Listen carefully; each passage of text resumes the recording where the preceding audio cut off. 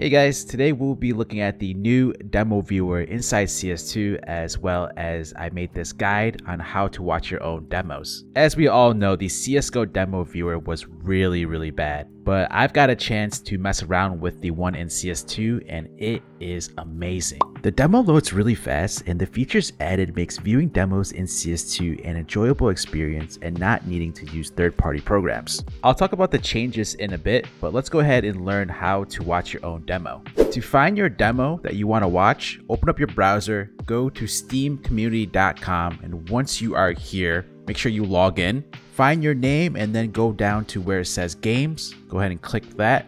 Afterwards, you're going to go to my game stats and then go down to the last one where it says personal game data. Once you're in here, you're going to see a tab that says Premier Matches. Go to that. So you're going to click on Load More History, and then you're going to see that there is a download button here towards the left. So click on Download. If the file doesn't download, make sure you give it permission or allow it from your ad blocker or antivirus. So I'm going to be downloading this file to my desktop and saving it there.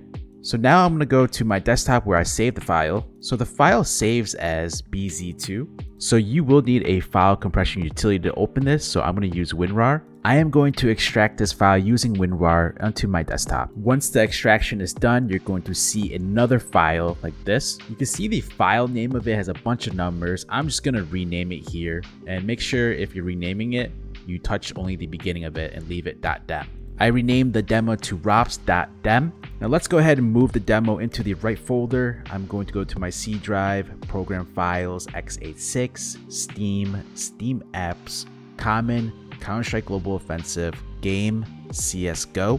Let's minimize this folder and find the demo, which I have stored on my desktop. I'm going to drag it over into this folder, and as you can see, it's in the right folder now. Next, let's go ahead and open up CS2, and while we wait for it to launch, here's a quick word from the sponsor. This video is sponsored by Skins Monkey, a trading platform where you can instantly get new skins by trading in your old ones.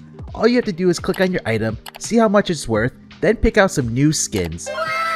What I love about Skins Monkey is that you can take a bunch of your skins that you don't want and trade it for a better one like I'm doing here, essentially upgrading. Besides trading, you can also buy CSGO skins for cheap with a 30% deposit bonus, and if you use my code NART, you get an additional 5%. Make sure to use the link in the description and code NART to get all the extra bonuses. Once CS2 is loaded, open up your console, type in play demo, and then space whatever the file name was, and I had renamed it to ROPS. Then press enter. When you are inside the demo and it loads up, go ahead and press Shift F2. This is going to pop open the demo UI. So let's go over these cool features. First off is the pause and play. And then you have the timeline here. So if you want to skip around, you can. And what's really nice about this is that it's instant. Not like in CSGO, it would take forever to load. So I want to point out something cool about this timeline is first off, there was a total of 16 rounds played in this match, and each shade of gray, so there's a lighter shade and then there's a darker shade, represents a round. So this is round 1, round 2, round 3, round 4, and so on. And look at the length of each of the shades of the gray. So if we look at this round, we can see how long it is. Right, so this is the beginning of the round, this is the end of the round, and then here we go, beginning of the round, end of the round, and so on. And you can see that some rounds are longer, some rounds are much shorter, so that's a really cool aspect of the timeline. This is the current time of the round and where you're at, and then the whole duration of the match, so it's 23 minutes 11 seconds. You can use these two options to either rewind 15 seconds or go forward 15 seconds.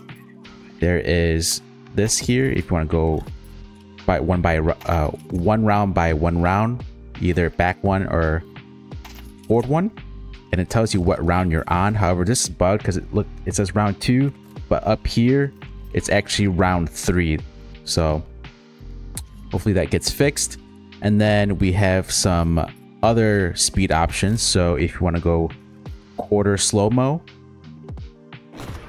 as you can see, half times slow-mo. Regular speed is 1x. That's the normal game time play. 2 times speed, fast forward.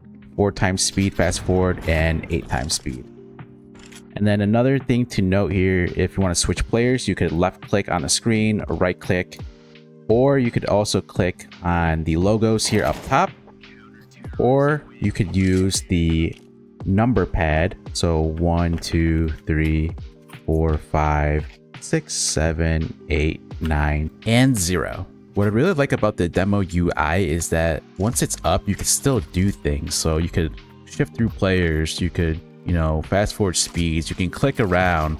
Compared to in CSGO, once you had the demo UI up, you couldn't really do anything while it's up, right? And I really like that the demo UI is down here and pinned like this instead of that little square box. So very well played to the devs. If you wanted to pull out the map layout, press Q while inside the demo, and you could draw with 2 different colors as shown here. And what's nice about this in CS2 is that the drawings doesn't appear unless you manually erase it. In CSGO, it would actually disappear after a couple lines.